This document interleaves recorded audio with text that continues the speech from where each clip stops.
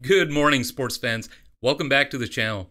I'm your host, Sadi, and today I have something very special and very exciting for you. Today we're going to look at how I made the new Jeremy C intro animation using Davinci Resolve Fusion.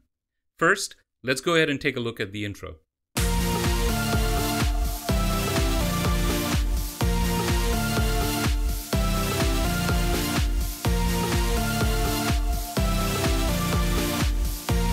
Wow, there's a lot going on in this intro. So, if you know a little bit about Fusion, how to set up nodes and how to connect things and how to create some motion graphics, but you're not sure how to put all of it together in an intro animation, this video is for you. So come on inside, get comfortable, and I'm going to give you a glimpse into my personal workflow and my style. Let's do it. This intro was made for Jeremy C, a YouTuber with over 60,000 subscribers. His brief was pretty simple, and he basically gave me a free hand in how I wanted to go about it. I was allowed to create a whole brand identity from scratch, including logo, theme colors, typefaces, and look and feel. A big thank you to Jeremy for giving me the permission to do a project walkthrough on his animation and to share with you guys how it was made. The very first thing I shared with Jeremy was my choice of typeface. And I wanted to go with something that was serif to give this a very high-end sort of classy look. So these were the typefaces that I sent him, and then these were the colors that I sent him. As you can see, these are very color block sort of basic colors. So the main colors are going to be the blue that you see in the background and the number 7 that the client had chosen to go for the main color, and the rest are just accents. After the color palette and the typeface were confirmed by Jeremy, I sent him a design of what the look and feel of the project was going to be like. So as you can see in this, there's a couple of things to note. So there's the blue color in the background, there's sort of peach color for the main logo, then you have the accent colors going on. So these are things that I'm going to be using in the intro itself, and I wanted him to see what it would look like. You can also see that there's color block rectangular shapes, and they're being offset by images or video files that are going to be in the final intro. Apart from that, you also see that there is some smaller text going on in the design. Can't really make out what they are. So what I'm hinting at here is that I'm going to use typography not to say some words, but type as a design element itself, as a shape. So more on that in a little bit. And then finally, you see some elements on top that are just being added to give it a little bit of sort of a high energy look with some geometric shapes. The project settings. Once the design was confirmed by Jeremy, I went back and I asked him what his deliverables would be. So he came back to me and said that he wanted this design, he wanted this animation to be in 4K. He also specified that he wanted this to be in 2:1 resolution. So 4K is not exactly 2 times as wide as it is high. So 2:1 is basically when you see something on a cell phone and you have those little bands on the sides that you can zoom into. So if you zoom into those, the screen pretty much becomes 2:1. So let's go ahead and hit Shift 9, and I can show you here that the timeline resolution is 4320 by 2160 at 30 frames a second. All right, let's jump into Fusion and look at what's going on with the composition.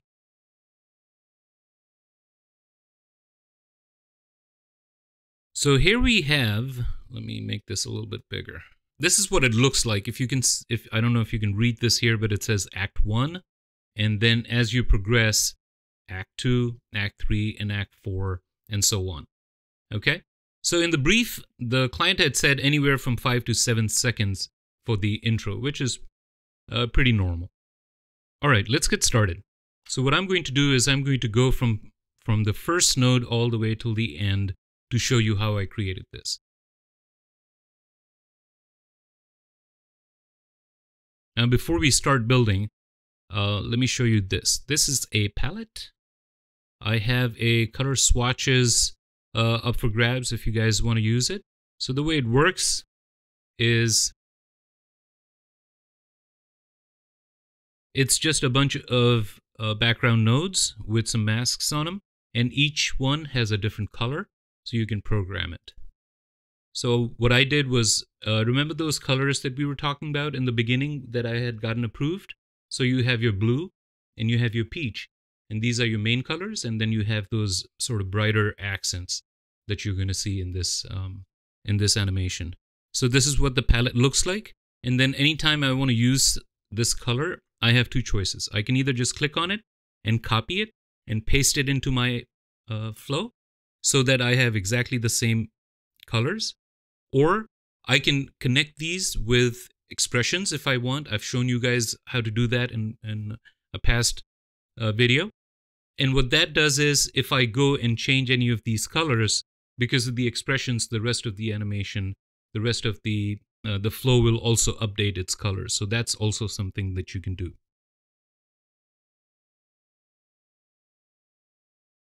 All right, let's go ahead. First node. What is the first node? It's a background, and I usually call it settings. It has a black color and 100% transparency, so basically it's nothing. Let's go ahead and view it. So basically nothing. And then in here, I have the width and the height assigned to it, and I also have a color depth assigned to it. So what this is going to do is, because this node is piped into the background of everything else that's on the foreground, in the whole animation, all 5,000 nodes or whatever, because it's in the background, it's actually going to drive the settings for the project for me. So everything else will be in relation to this. As you know, Fusion is resolution independent. Let's go to the second one. This is the blue, and there's a vignette attached to it. So if I increase it for you, you can actually see. So, and also there's a grain node here. As you know, every time you look at some of my compositions in my work, you'll notice that I usually, even when I'm working with flat colors, I always have some kind of a texture or noise attached to it. And that's just my personal style. Okay, and then down here you have these acts. They are in an underlay to sort of organize things for me a little bit. I usually don't make these underlays when I'm working on the project. They're made after everything is done.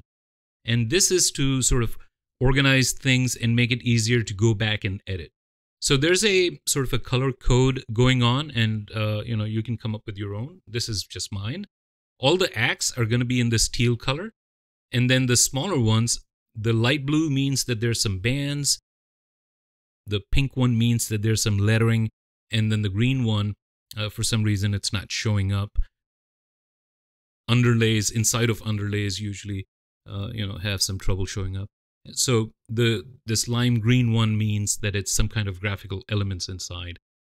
Okay, so let's move on to this bands, and there's something interesting happening here. I'm going to show you. So these yellow things, see these? These yellow things are the render range, right?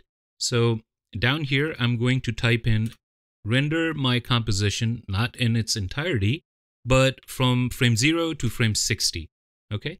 So this is the yellow render range, and I'm going to move this forward as I go, because if I start rendering the whole project all the time, it's going to take forever. And then underneath, you have what we call a two-handed bar, a two-handed scroll bar, and I can zoom into the timeline by moving this around, all right? Interestingly, right now, these bands are actually not rectangular shapes. They're actually letters. And why are they letters, Sadi? Why aren't they rectangular shapes? Well, because the J letter, if you zoom in, you can see that it curves up, okay? So this is the first hint that you're going to get in the project, that typography is being used not for words and thoughts and messages, but typography is also being used as a design element to create shapes, okay? So just like an O is a letter O, but it's also the shape circle, right? Same concept. All right, so let's go ahead and render these three nodes and see what's going on. So the colors of these three bands, or these letters, as you can see, the gray one has a lot more curve to it. You can see that here. So the colors are coming from the swatch that we talked about earlier, and we're going to be reusing the same colors to sort of drive home that point. Okay. So now that it's rendered, it's playing in its full speed. You can see that this is what these bars do. Okay. As you can see, they're all moving in different locations, and they're also moving at different speeds. The gray one is zoomed in a little more than the others. Let's go ahead and quickly look at the spline editor and see what kind of splines are happening here. So let me zoom in. So this is the letter J, and this is an XF, also called a transform node. Okay, so I'm going to click on that and click on fit, and now I can see the curve.